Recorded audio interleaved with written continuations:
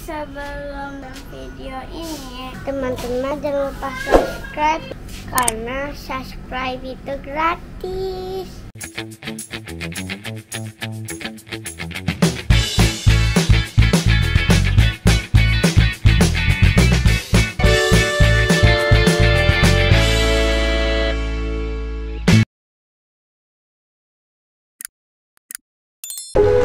Assalamualaikum warahmatullahi wabarakatuh.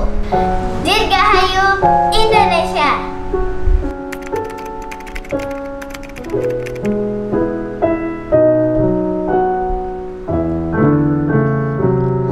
Tanah airku tidak kulupakan, kan terkenang selama hidupku. Biarpun saya pergi jauh, tidak akan hilang dari kalbu. Di masa pandemi COVID-19 ini, semua orang merayakan ulang tahun bangsa Indonesia. Masih harus bergelora. Sedih rasanya jika mengingat perjuangan para pahlawan saat merebut kemerdekaan Indonesia. Merdeka! Merdeka!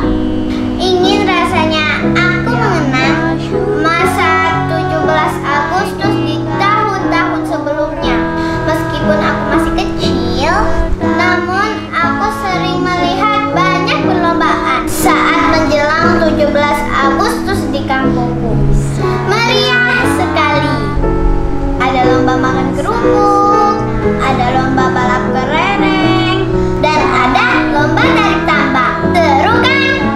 Namun semua itu tidak bisa dilakukan lagi. Semua karena pandemi COVID-19 yang memaksa kita untuk tetap tinggal di rumah. Harus menjaga jarak, tidak boleh berkerumun. Tapi semangat membara kemerdekaan 17 Agustus tidak akan pernah sirna. Aku tetap semangat merayakan kemerdekaan meskipun di rumah saja. Seperti aku memasang bendera merah putih di halaman rumahku. Aku juga membeli atribut-atribut merah putih kemerdekaan loh. Aku juga ikut lomba nyanyi 17 Agustus di sekolahku. Dan pada 17 Agustus di pagi hari nanti, aku melihat pengibaran bendera merah putih di Istana Negara lewat televisi. Dan terakhir, doakan aku ya teman-teman, cerita 17 Agustusku ini menjadi juara 1. Semangat! Jadi kita jangan pernah menyerah dengan keadaan. Tetap semangat merdeka. Bangkitlah Indonesia. Lawan corona. Kita pasti bisa. Terima kasih. Wassalamualaikum.